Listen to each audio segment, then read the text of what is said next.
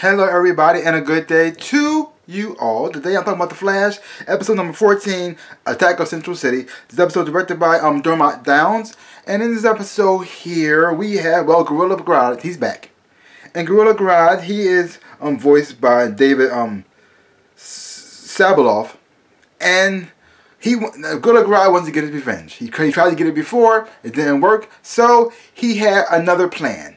He brainwashed Gypsy, took over her mind, and he forced her to open up a portal back to Central City so he can lead his gorilla army to pretty much kill all the humans. Because see, Gorilla Grodd had a bad experience with humans. He'd been tested on, mutated, and changed from what he used to be, and he's pissed off. He's angry. He's mad. So now he wants to get his revenge, and left the Flash and the rest of the crew to stop this from happening. And also try to fix the future so Iris won't die. See, the messed up part is Barry's starting to feel, well, like he has no choices anymore. Because like, no matter what he does, no matter what plan he sets in motion, the future seems to still keeps on happening. No matter how much he tries to get a step ahead of it, no matter how much he tries to fix it, the future that he saw looks like it's still going to happen. He saw Iris dying, and everything that led up to that moment seems to be still in place. And he's starting to feel like, well, maybe I should do something a little bit darker. Maybe I should change the way I do things. Maybe the way I do things isn't the right way. And his idea is to fix this situation is by killing Gorilla Grodd. He said, maybe if I kill Gorilla Grodd, he won't attack anymore, and I will save so many people, and it might change the future. So what? I took a life, but I saved yours, and I saved the city, so is it really that bad? I mean, Oliver kills people all the time. He still be functioning. Maybe I could do the same thing too. I have powers. I could take this guy out. That's all I gotta do. And it saves us all, save us all the problems. He won't come back no more. And the city will be saved, and maybe, possibly, by killing him, it might even save you too. Yes. So you got that going on. And then you have more of a personal story. You have Wally and Jesse, and Jesse decided to stay with Wally, and so they could be a couple, which is beautiful. And Wally and Jesse tell Henry Wells, Dr. Wells, what's up. They tell him that they're in love and they want to stay together. And Henry acted like everything's okay. He said, you know what? If you make my daughter happy, I'm cool. And they're like this, wow, that was amazing. You didn't throw a fit. You didn't get upset. You didn't yell. Everything's cool? Everything's cool. I love you, baby. If this boy is the one you chose and he makes you happy, then I'm happy for you. Well, I guess this is all good then. High fives for everybody. Yay! And then he says, Wally, I need your help on a project because you have an engineering mind and you can help me make something. And Wally like this, sure, whatever, boss. We're on the same page. And then Wells does something that is so horrible.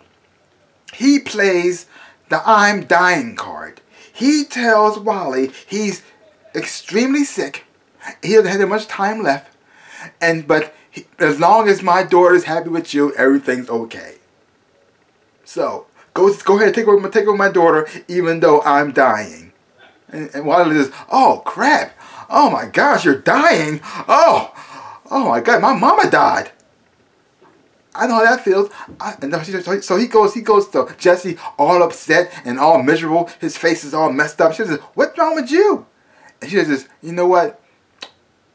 I don't think you should stay with me. I think we made a mistake. I think you should spend as much time as you can with your father while he's still able." I says, "What?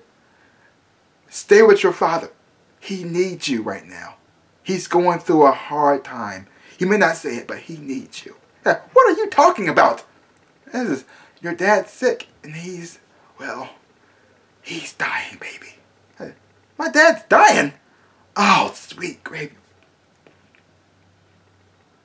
You know, I like Wells, and even though he can be a pain in the butt, and he can be a little bit arrogant, he thinks he knows more than everybody. That is true.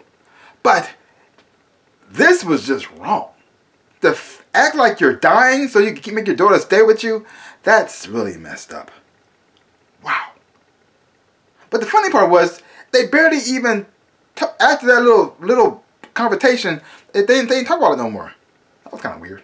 But overall, another great episode. Really did enjoy it a whole lot. Interested to see where this show is going. Watching Wally deal with the fact that maybe crossing down the line of taking a life, making that decision, and watching how the people who react to that and try to help him through the situation is interesting. I like Gypsy on the show, played by Jessica Camacho. I really do like her, and I like her with Cisco as well. I think they make a great couple. I don't know if she's gonna be coming back anytime soon in the future, but while she's on the show, I did enjoy her performance. Another thing about this episode I really did like was the CGI. The CGI has come a long way from the show first started, and the CGI on the gorillas looked amazing. Looked fantastic. They did a close up Salivar, and Salivar is voiced by Keith David.